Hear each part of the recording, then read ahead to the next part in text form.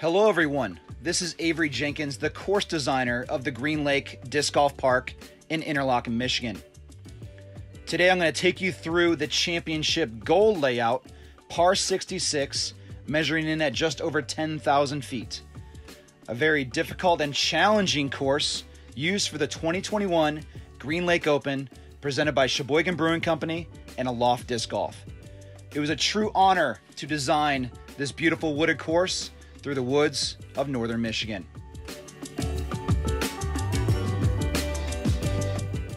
So let's start you off on hole number 1, a very inviting 325-foot par 3, just to get you into the course and on your way.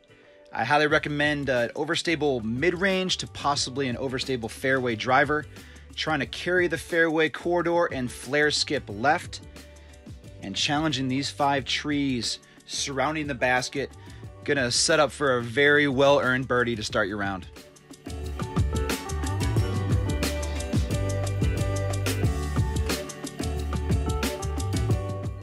As we make our way to hole number 2, a very slim, tight fairway right off the tee, measuring in at 400 feet. Gonna try to carry a good driver straight with very little movement right to left, trying to penetrate forward to the back wall of these cedar trees, which line the right side, and a very precariously placed basket just behind this last cedar tree. Again, par 3, you're trying to get up and down for birdie and go 2 for 2 on this goal layout.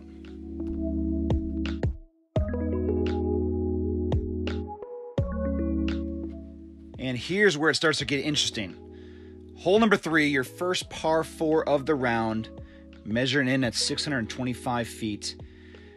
Might opt for a forehand or a big turnover off the tee to get to the sweet spot corner where the short pin is located. From here, you have approximately about 300 feet as you turn the corner left, setting up for a straight shot to the stretched out basket placement of hole number 3.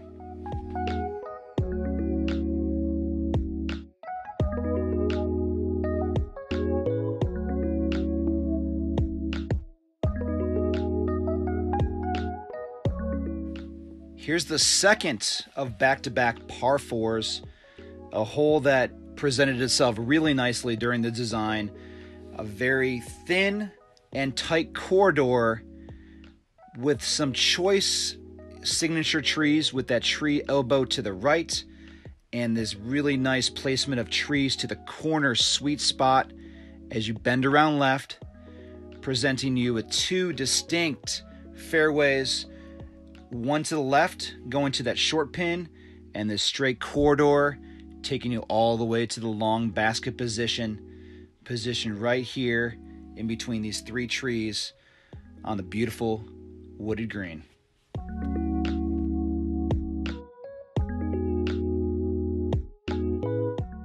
Hole number 5, aka the pit.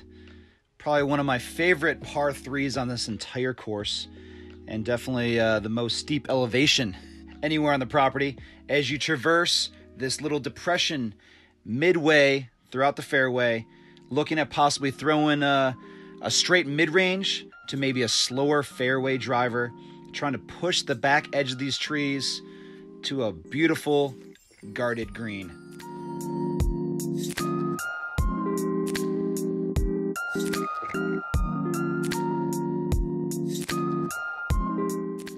Now, I took it easy on you on the previous hole. Now it's time to really dive into this course. The first par 5, measuring in at 905 feet, hole number 6. Really trying to carry a big distance driver, power shot off the tee, and fading left around this corner. At this point here, you'll be given a choice to either go left side with a forehand or a backhand turnover, or firing a straight shot as far as you possibly can. Again, it's a par 5. You're trying to get at least 2 drives down this fairway and eliminating a kick right to left. If that does happen, you're going to be struggling for a par and possibly a bogey.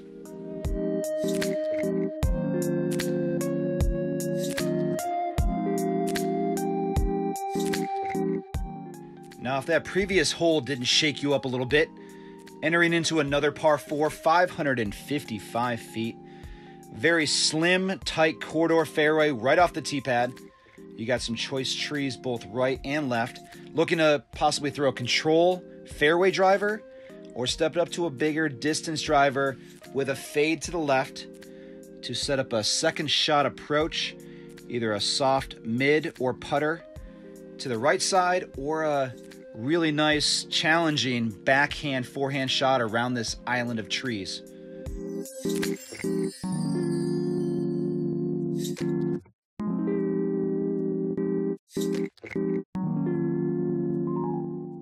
After back-to-back very challenging holes, here's a chance to get one back.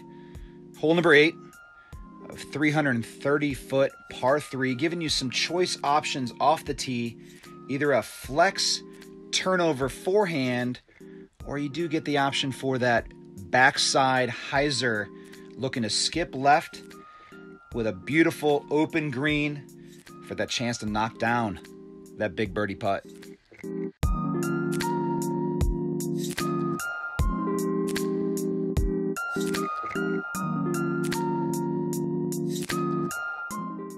Now here's another one of those holes that presented itself really nicely during the design process.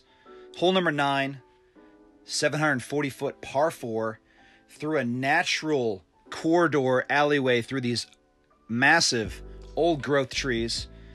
Looking to take a control fairway driver, plan for position to the sweet spot. As you bend and shape a shot to the right side, the blue basket being the short position just behind that row of trees to the right side, but your shot is taking it to the back side, stretching it out on a long second shot for a chance to get up and down for that birdie to finish the front 9. Now, after an exhilarating front, it's time to move it to the back 9 as we try to take a big turnover shot or a long forehand position placement shot on this 685-foot par 4. It is about position when you're playing in the thick, dense woods. And I'm just trying to get to this back side here where I'll be given some options. Whether I want to take it through the slim left side, trying to miss a few of those late trees, or I do have the option for a backhand hyzer. Second shot approach. Beautiful hole number 10.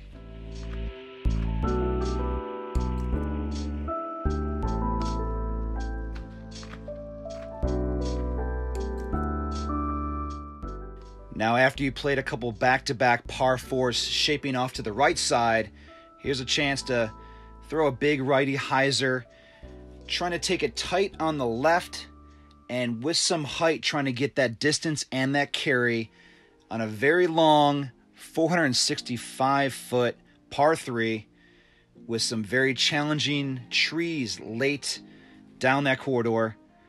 All you're really trying to do is get yourself a putt. And some of the longer putts might go in for 2s. Other than that, you're really just trying not to bogey this hole.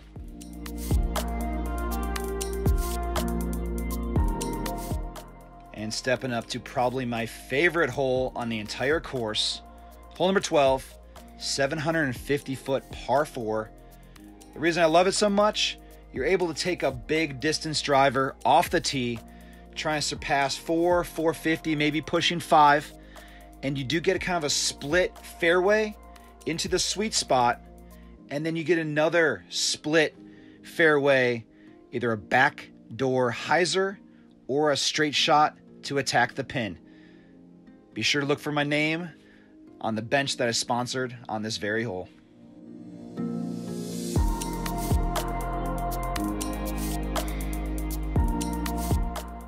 On a course of this caliber, par 3s are few and far between. There's your chance to get one back. Hole number 13, a 370-foot par 3. It does give you the visual down that right side corridor, but the shot is a big turnover to the left side. Trying to challenge this alleyway of trees, looking to maybe do a little flex shot with a fairway or a distance driver to a very tight and protected green.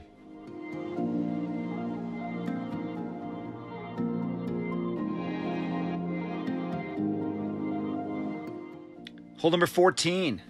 It's another one of those big pro par 3s at 475 feet. A very tight alleyway.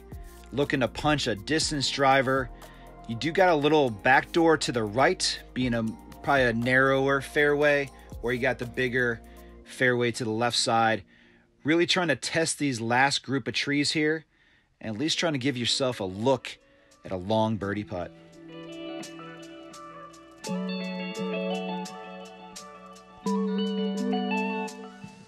And here's another absolute gem. It doesn't get any better when you can see the basket from the tee pad on a long 780-foot par 4 through the woods. Looking to go big distance driver for position as you get choice between the right side or left side fairway. This is a pinch point. This is where it bottlenecks and then opens up, giving you a backdoor hyzer shot to the right, or continuing to throw that straight shot to attack the basket, second shot. An absolute true pro par 4 in the woods.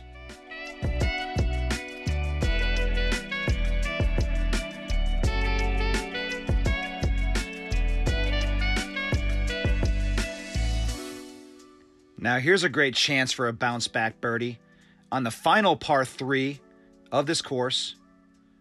Looking at 335 foot, fairly open corridor fairway. Looking to throw either a nice power mid or a gently fading fairway driver. Not too much in the way on this hole. You're looking to score and get on to 17.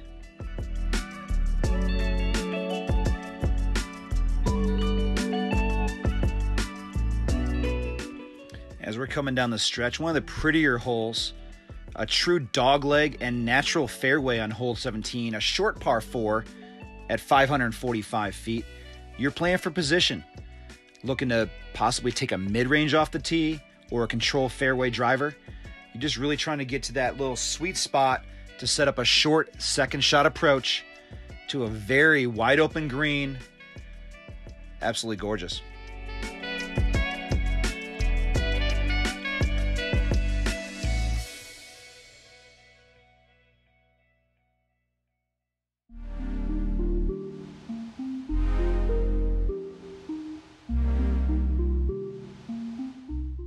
And no championship course would be complete without a nearly 1,000-foot par 5 finishing hole, aka the Green Lake Monster.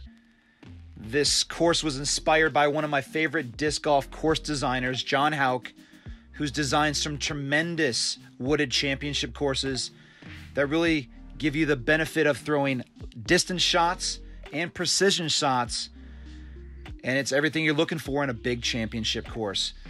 Obviously on this you want to land toward the left side, giving you a more open fairway gap on either a second or third shot. You just want to keep in the short stuff.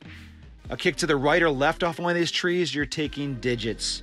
Trying to push that approach shot backside of the green and trying to walk away the least a par, maybe a bonus birdie.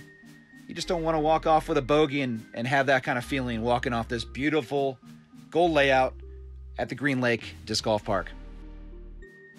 This very difficult championship course was meant to challenge the best. It was a true honor to design the Green Lake Disc Golf Park. I hope you guys enjoyed this walkthrough, hole for hole, shot for shot.